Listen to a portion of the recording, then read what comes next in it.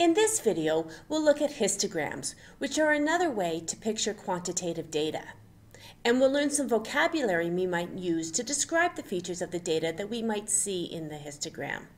In particular, in this video, we'll focus on the shape of the data.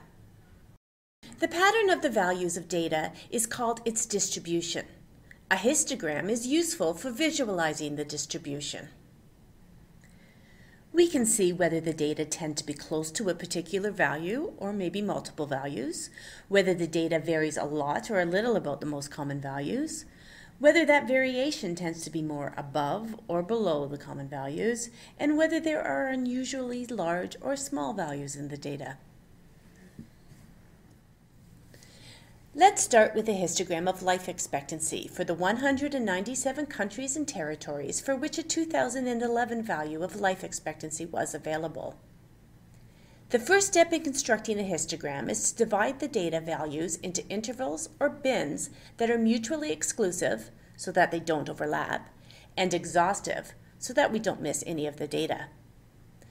Bins are usually equal in size, but they don't have to be. The life expectancies range from about 48 to 83 years, so we've defined our bins to capture every decade from 40 to 90. The first bin includes countries with life expectancies at least 40 but less than or equal to 50. The second bin includes countries with life expectancies at least 50 but less than or equal to 60, and so on. The cut points are the values that define the bins, in this case 40, 50, 60, 70, 80, and 90. The vertical axis in our histogram is the frequency, or count, of the number of data values in each bin. We draw touching bars for each bin up to the frequency of that bin. Note that we can't read the actual data values from a histogram. From our first bin, we know that there are 9 countries or territories with life expectancies greater than 40 years and at most 50 years. But as an example, we can't tell from the histogram what the exact value of the minimum life expectancy is. The width and number of bins in a histogram can be any convenient value. However, it is possible to dramatically change the appearance of a histogram with the choice of bin size, particularly when the number of data values is small. As an example, if we change the bins to cover only a 2-year span, the life expectancy histogram appears to be more noisy, with more variation in the frequencies among bins. The tails of a histogram are the bars in the far left and right where the extremes of the data values are. Life expectancy has a longer left tail than right tail, corresponding to countries or territories with relatively low life expectancies. Here are a few examples of the range of shapes of distributions we can see in histograms. The histograms vary by the number of peaks and whether or not they have a peak, how symmetric they are, and how long the tails are relative to each other. From a histogram, we can get lots of information about the data. We can learn the peak of the distribution. If there is one peak, where it occurs is called the mode, corresponding to the most common bin of data values. We can learn the number of peaks or modes. A distribution can be unimodal, meaning it has one peak, or bimodal, having 2 peaks, or multimodal, having multiple peaks. A uniform distribution, in which all data values occur about an equal number of times, is an example of a distribution without a mode. From a histogram, we can also get an idea of the extent of spread in the data.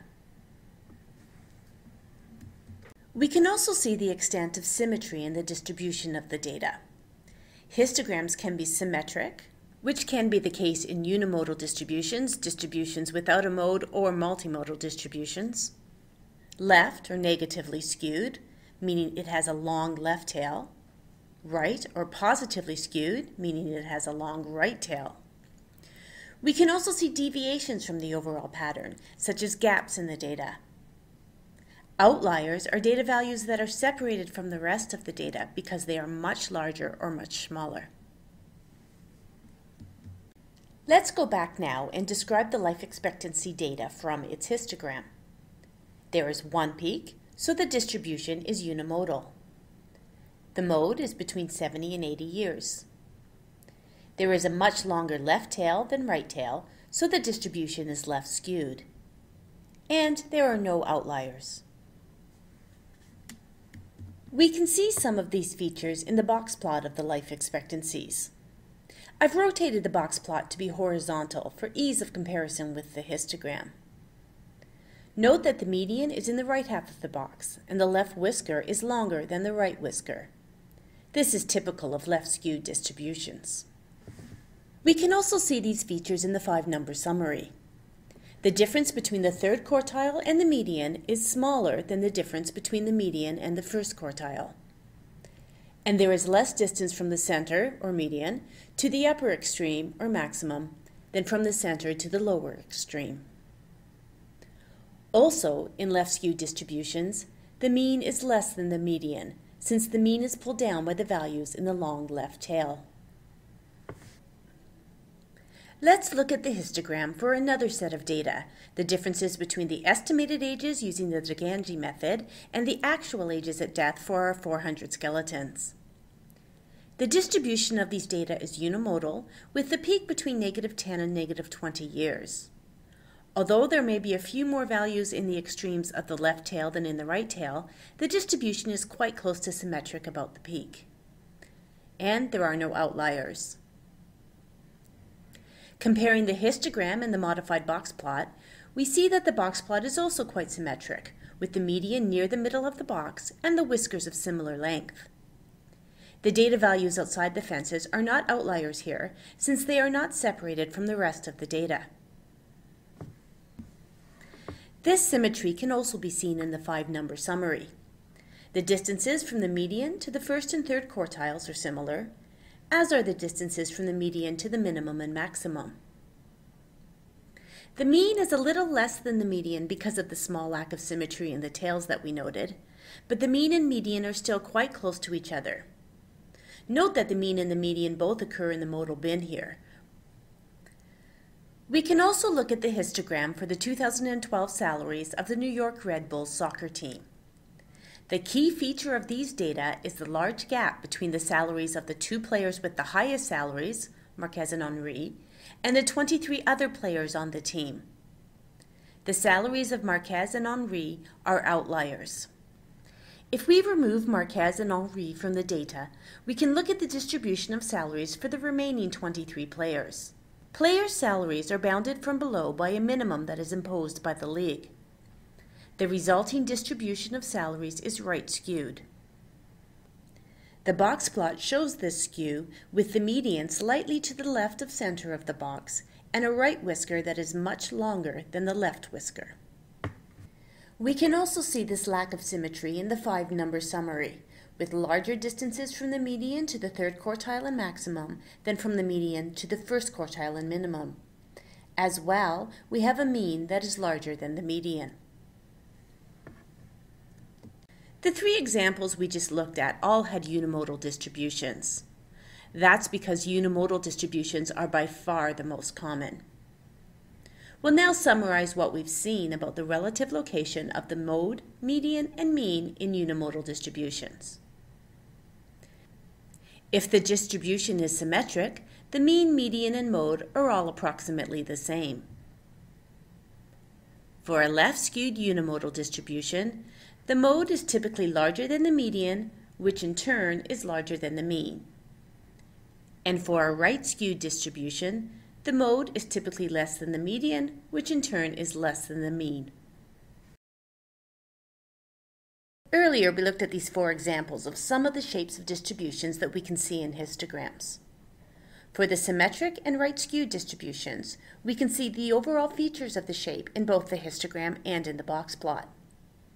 For the bimodal distribution, the box plot fails to capture the 2 peaks, so this is a situation where a histogram can be more useful than a box plot. Unimodal and symmetric distributions of data, with histograms that have roughly a bell shape, are very common for a reason that we'll see in coming lectures, and are very important in work that we'll be doing later in the course. For data with this shape, the standard deviation is an important measure of spread or variability.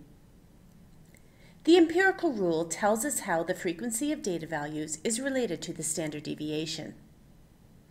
In particular, approximately 68% of the data values are within the range from the mean -1 standard deviation to the mean +1 standard deviation. About 95% of data values are within the mean ±2 standard deviations, and 99.7%, almost all of the data values, are within 3 standard deviations of the mean. As an example of how well the empirical rule works, we can look at the difference in estimated age from skeletal remains and actual ages at death, which we saw has a unimodal and symmetric distribution. For these data, the mean is -14.2 and the standard deviation is 14.1. One standard deviation on either side of the mean is the range from -28 to 0, which covers 273 of the 400 data values, or 68.3%. Two standard deviations on either side of the mean is the range from -42 to 14, which covers 380 or 95% of the 400 data values. And 3 standard deviations on either side of the mean is the range from -57 to 28, which covers 397 of the 400 data values, or 99.3%. We can see that this is very close to the 68, 95, 99.7% that we expected from the empirical rule. Although it was derived from properties of symmetric and unimodal distributions, the empirical rule works surprisingly well in other situations. Let's see how it works for the life expectancy data, which is left skewed. I won't show all the calculations here, but the mean for these data is 69.9 and the standard deviation is 9.7. It can be shown that 128 of the 197 countries and territories in our data, that's 65%, are within 1 standard deviation of the mean. 186, or 94.4%, are within 2 standard deviations of the mean, and 197, all of the countries and territories, are within 3 standard deviations of the mean. We can see that even for this left-skewed distribution, we are very close to the 68, 95, 99.7% of the empirical rule. In this video, we've seen how to use histograms to picture the shape of a distribution of data values. In future videos, we'll see why this is such an important step in any data analysis.